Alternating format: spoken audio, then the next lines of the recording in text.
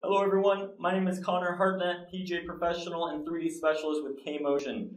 Power and distance are two of the most talked about subjects in golf, especially recently with how far players are hitting it each and every year on tour. So today I want to go over three really simple but effective biofeedback programs that you can train in your K-Coach or K-Player software to really help you create power early in the golf swing to give you the best chance to create the most power, speed, and really energy release in the downswing and into the golf ball.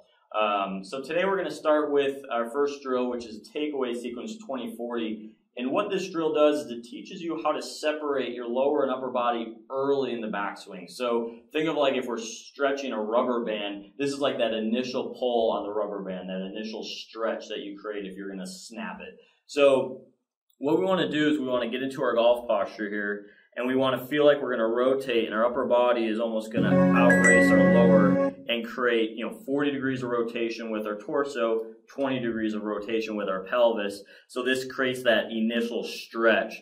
So we go back, we hear the tone. A lot of players will take the club away with both their pelvis and torso together, which makes it very difficult to create more stretch and power in the downswing.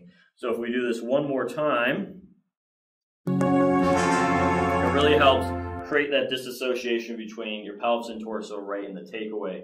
So our next activity is called backswing core engagers. So now that we get to the top of the swing and we have stretch created, we want to maintain that stretch by really engaging our core or abdominals. So think of it like if you have a rubber band, we want to hold on to that stretch. We don't want to decrease that pull on the rubber band. So what we do is we get into our normal golf posture.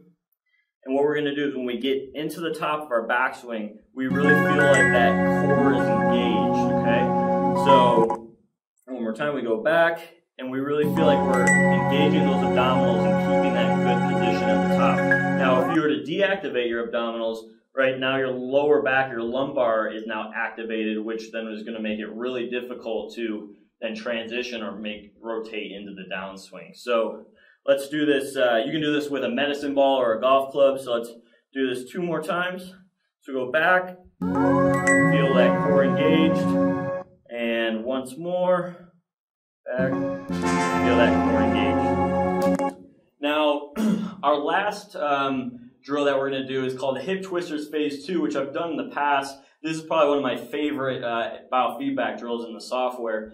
This then really kind of completes the circle, right? It helps you create an additional stretch into the downswing to then ultimately everything fires. So, if we're thinking on the rubber band, we go back and then right before release, you do that initial pullback before you snap the rubber band to make it the most powerful and efficient transfer of energy as you can. So what we do is, I'm going to do without a golf club for this, and we get into our position and we go to the top of the backswing and we feel that pelvis really get ahead of the torso and then fire the torso and the rest of the body through. So if we think about it, we go early separation in the backswing and we get to the top, we keep our core engaged, and then we really feel that pelvis then rotate down in the downswing, and then everything else fires. So you can use this with a medicine ball, you can use it with a golf club, you can use it really anywhere. And combining these three biofeedback drills together really will help you set yourself up for creating the most power you can in the downswing and into the golf ball. So remember that analogy with the rubber band, create the most stretch you can before